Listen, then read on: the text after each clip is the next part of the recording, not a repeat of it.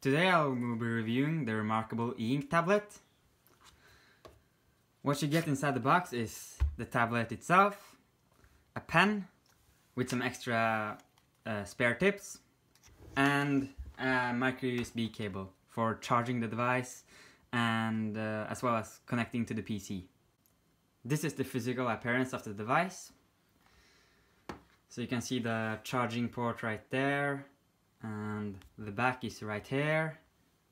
You see some protection on the sides here for scratch marks and things like that. So let's turn on the device with the power buttons. And if you see here, you see 3 different buttons. The ones on the sides are for going forward and backwards when you're inside your file. So if you see right here, you go forward and backwards. And the one in the middle here takes you to the home screen. So the home screen right here. Let's look at some specs. So it got a 10.3-inch screen, which is sufficient for most PDFs. It got an 8GB of internal memory and a 3000 mAh battery. A 1 GHz ARM processor, and at the moment it supports only PDF and EPUB. Let's explore the device. In the My Files tab here, you have an overview of all your files. Let's go into a folder and make a new one. So you can rename your folder, you can move it to another file, another folder, you can delete it. Let's go into a folder and make a new notebook, and you can name it something, test, and you can start sketching or writing or drawing or whatever you want. In the notebook tab here, you have a quick access to all your notes, and you can organize them, which you can organize alphabetically or by file size or by last updated. In the document tab, you have a quick access to all your documents, and you can see here that I have no ebooks. And one last thing is, if you click the Remarkable logo up here, you have some settings you can change, and as well as some information about the device. So in the accessibility down here, you can choose your preferred text size, you can view your storage, your remaining storage, you can go to security and set up your own password. Let's take a look at some of the functions of the notes. So we have the the pen right here. You can change the tip of the pen or the thickness. Same goes for the pencil. You can change the thickness and also the tilted mode right here. You can try it out. You have the brush right here, which is actually pressure sensitive. So if I apply more pressure, it becomes thicker. And it's also even speed sensitive. So if I do it quickly, it kind of changes the shade of the black. So you have the highlighter right here. This is more relevant when you're reading a book or something. If you want to highlight something important that you want to remember or use later. You have the eraser right here, so you can either just erase by choosing the thickness of the eraser, or you can erase by choosing an area. So if I choose this area, it will be deleted. Or you can decide to just delete everything off.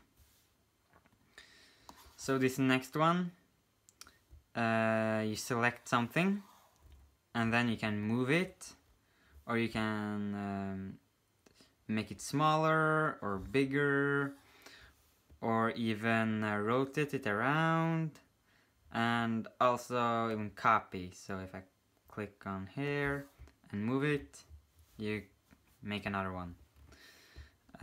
So right here we have, sorry about that, right here you can choose a template for what you're drawing or writing. So if you're drawing something, some templates might help, or if you're writing something. And right here we have the layers. So if I create a new layer and write something, and then delete, for example, layer 1, layer 2, and what I wrote or draw, then layer 2 remains. So the document view has the same functions as the notes. So you can draw, you can write something, you can highlight some important information or something. One tip is you can go to a specific page. If you go here and write in, for example, 121, and you go to that page. And another thing is you can decide to crop down the page to make it more pleasant to read on. So if you just go down here and do this and then crop, it'll be more pleasant to read. I will finish off by talking about some problems that I have encountered when using the device. First off, it restarts or hangs and then restarts. Sometimes if the device gets into an illegal state or something, so trying to crop and pushing the home button at the same time has led to hanging and then restarting. And another bug that I have encountered one time was when writing a note and then exporting to PDF. There was one time where something went wrong. Not all, or some part of the page which didn't export right. Another thing is the bookmarks, which doesn't work as intended, I think. I don't see how it works at all, actually. When talking about exporting, I want to show the app. It works really well. So if I have a PDF, I can drag it to the app, and then you see that it starts. Oh, it's already there. So let's start. Let's see if I can view it here. You see that it is downloading, transferring here. So it will be on the Remarkable in a short amount of time. And you see that, yeah, it's now almost done here.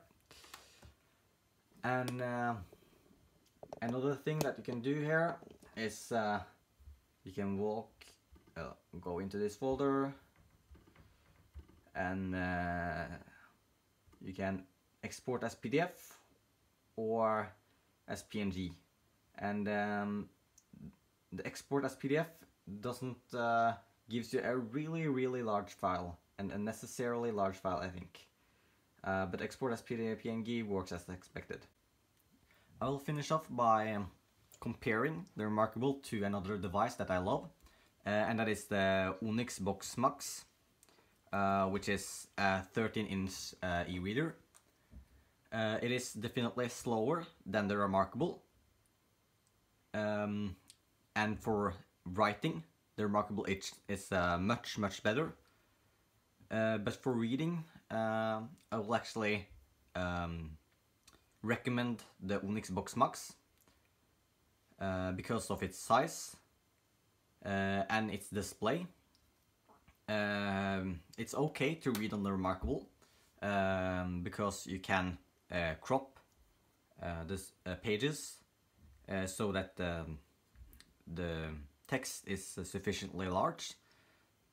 But I prefer to read on the Max. So the bottom line is that if you want to write and sketch, you have to buy the Remarkable, and it's also good for reading.